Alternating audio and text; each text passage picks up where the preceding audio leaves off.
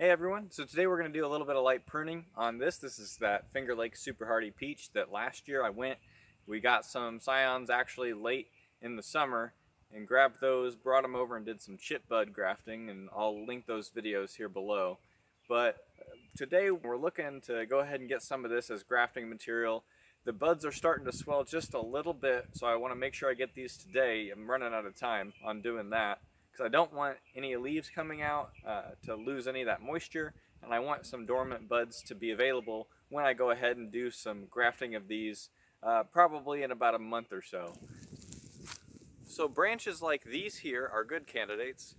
They've got quite a good amount of new growth, and they've got a little bit thicker up here where they've got single buds in each spot. So I'm going to go ahead and take some of these, and I'm actually going to snip where there's the outward facing bud here, and where there's an outward bud facing here, and take those and store those up. So my pruning location is based on how I want that tree to grow after I've cut it, and then I can clean up the Scion to whatever length I want it to be afterwards. You can see actually I made a cut right here last year, and then we've got these 3 branches that were all stimulated to grow out because I made the cut right here. So hopefully it's helpful to see that where you make these cuts, you're going to have shoots come on out, and then as you move further down, you're just seeing smaller little bits here that are going to have some flowers to them and also be supporting growth. And that's ideal if you can keep the whole branch putting out flowers all throughout.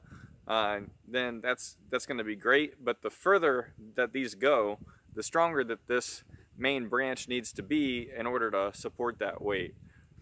And this one I'll make quite a bit shorter so that it more acts like these others, where it's got where it's just going to have a small amount of fruit close to the main limb. So then we'll probably see these 2 shoot out, and I'm going to go ahead and shorten.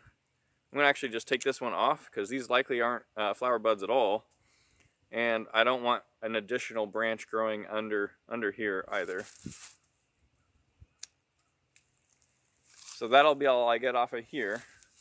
Then this one, kind of the same thing, where I don't want to let it go too far. Go for there to get that, and right here for that one. And this one. And I really didn't want this one that's here on the top at all, because that can start growing straight up and kind of stealing that main nutrients and growth from the branch if it starts shooting up and trying to be its own trunk. So I just got rid of that entirely, because that lateral growth is really where you're going to see most of that fruit develop. And back here we have an example of one that did grow straight up. So see, this one right here was growing straight up and had quite a bit more to it. So I went ahead and removed that and just left a few of these here to get just some fruit. And then after these bear fruit this year, then I'll probably cut that off so it doesn't continue to grow out. And the final pruning I'll do on this branch, this one here is going to become a crossing branch. And so I don't want that to even happen. So I'm going to go ahead and remove that entirely. Looks like there was only going to be 2 or 3 pieces of fruit off of it anyway. And this one also is going way over here, but I will let these 2 survive and make fruit this year and kind of maybe help provide some sun protection down here. Alright, now I'm going to go ahead and do a lot more cuts and pruning and kind of let you see that. I won't talk really about any individual cuts because it's all about the same thing, where I'm really just looking to thin down the canopy, get rid of branches growing in toward the center, and just leave a few of those where I see them, where they might be beneficial in preventing sunburn on the tree, and just get that overall canopy reduced down in size, because I don't want all my fruit way up in the air, and I want it to just be easily accessible with plenty of light and air penetration throughout the whole canopy. You can also be on the lookout while you're doing this for the tips of the different branches, especially the newer growth. If you see areas where there looks to be some damage, go ahead and cut a few extra inches there, and that is easily where some different types of I think oriental moths and things can get in there and burrow themselves in, and you don't want to keep those. But if you just get rid of a few inches off the end, then that's going to get rid of wherever they're burrowed and be be pretty helpful in getting rid of that pest for you. So here's your evidence right here that you've got some borers or insects going in there. These are what I'm looking to get rid of. I only actually found 2 places where we've got any of that, so I don't think it was too bad. Probably helped we really didn't have any fruit last year. Here's the other branch that had some right here. There's some on the end right here, as well as some on this piece here as well. So really it was just those 3 spots on here that actually had that, and that's pretty nice to know I don't have too much of that problem. Probably helps we have chickens out here now, and they can help eat insects and bugs for us. I also wanted to say some of your best Scion wood is going to be up here on the top of the canopy. That's where it was reaching out the most. And so we've even got this branch like here, and see all along that stem here, you know, it's covered in all of these different bloom spots. But then you get up to the top and it just goes pretty crazy, pretty long. But there's a lot of material there to work with, so that's going to make it a lot easier to use for grafting. And like I said with the branches, that's the best indicator really that you've got a good enough amount of light coming in. So in here, even though this is a very, you know, full branch right along here, if you look, I've still got right here another one that's going to want to put out some fruit, you know, another one up here, and so there's enough getting in here that those are going to be all right. So I want to make sure I keep things thinned out enough on this branch that those are going to continue to want to be there. I don't want to crowd those out. Another thing you might look to get rid of, if you have a lot of branches like this one's in an area, there's nothing else going to be here, so I'm going to leave it right now. But if this were in another area and I have to go this far before I get where I might have some fruit, then this isn't a branch I need to be keeping. So be looking for that. Be looking for these branches that really aren't putting much out for you. You might as well get rid of those and let there be more room for better growth and better fruit production. I've also got one that's been let go a little bit too long probably. This one right here, it goes up pretty high. So we're gonna go ahead and cut that down and get rid of that now. There are several fruit buds along the way, so it's got enough light to be doing that. I could leave that, but I'm going to go ahead and get rid of this one here because if I give this another year to grow, then the wound is going to be that much larger here, and I really don't want that to happen. So I'm going to go ahead and take my pruners here, get right at that branch collar, and get rid of that. Especially if you're pruning a little bit later, be gentle pulling pieces out because you might knock off fruit buds and leaf buds in there that you wanted to keep.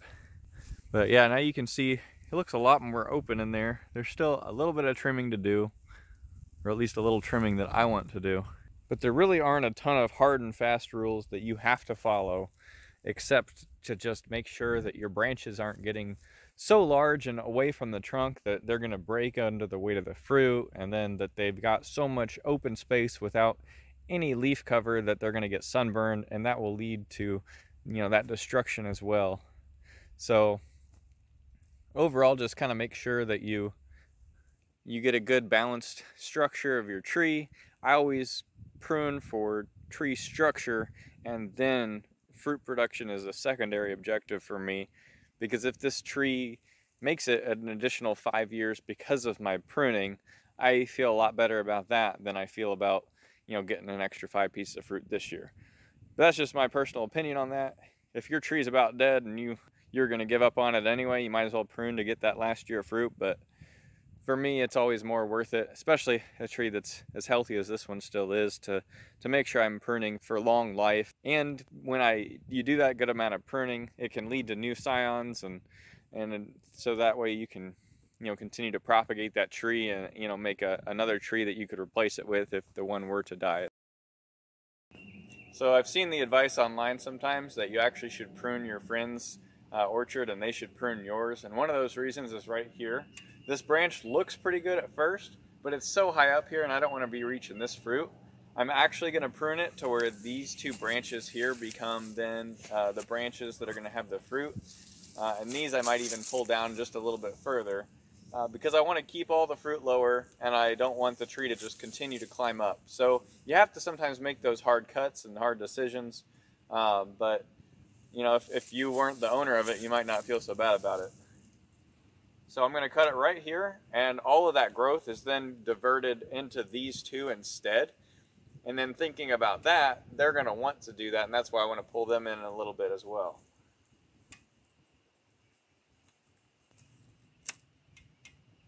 And there we go, there's the top of your tree. And then with these, I'm going to shorten this one back to this branch here. And I want this one to be fairly even with that, so I'll shorten it down to this branch here. Because these two are going to be in competition with each other. And then there's some bare space here, so I'll bring that back to some fruit wood, and same with this one. So now this branch is diverting growth into these two, and then each of these branches has got some small branches it's diverting its health into. So we'll see that growth come into these, but hopefully this will have held it back. I've also got this lower branch here that I'm going to hold back as well.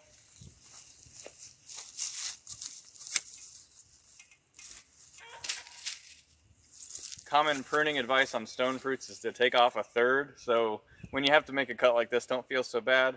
And these things are going to push out so much more growth anyway that it's not going to be a problem. And this actually helps keep the tree from overextending itself on that fruit too. And each of these fruit that are going to still be here, that are going to grow, hopefully this year, those each can get a lot larger and be a lot higher quality fruit. All right, well, I wanted to show the finished product here. So as you can see, there's a lot of different shortened branches in here. They will shoot back easily, so do not be concerned if you get to that point. Hopefully against the clouds here you can see how I've shortened those. Went for kind of that bowl vase shape, but really we're filling in a lot of that airspace up there, but nothing is too close to one another. If I'm to take this tree here by the branches and shake it, you know, I don't hear anything. That's another thing you can do on a smaller tree like this. If you can shake these limbs and you hear them hitting against each other, you know you've got a little bit more pruning to do. And you just find where those are intersecting each other and get that thinned out. All right, so our final step today, let's see what we've got here, what's worthwhile. And it kind of depends somewhat on how you're gonna graft. If you're gonna do some whip and tongue grafting, you might be able to do something a little smaller. So if we've got one like this, this is gonna be really easy on the end here to get your cut. You can keep this if you want it. With some of this bud grafting, I think I'd prefer just something a little bit better. One like this would be pretty good for bud grafting, though it does have multiple buds here. You might want one with singles. All right, so here's a good one right here. And up here we've got single buds starting right here. So we'll snip here, and then the rest of this here should be great. And I'm gonna get a bunch more like that. And these will be great ones for either type of grafting. You'll be able to get a good bud off of this, or you could go ahead and just, do a whip and tongue with it. Get somewhere close to a pencil size thickness, just easier to work with.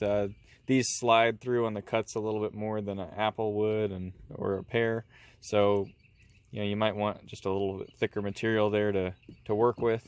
You could also use one a little bit older like this. I'm gonna keep it back and see how that does as well.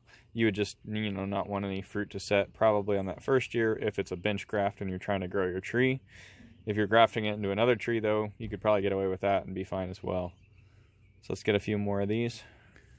All right, so again, I don't need very many. So I'm just gonna put them in a plastic bag, and I'm gonna put some damp sawdust in there with them. That should help them retain their moisture without causing them to mold or anything like that.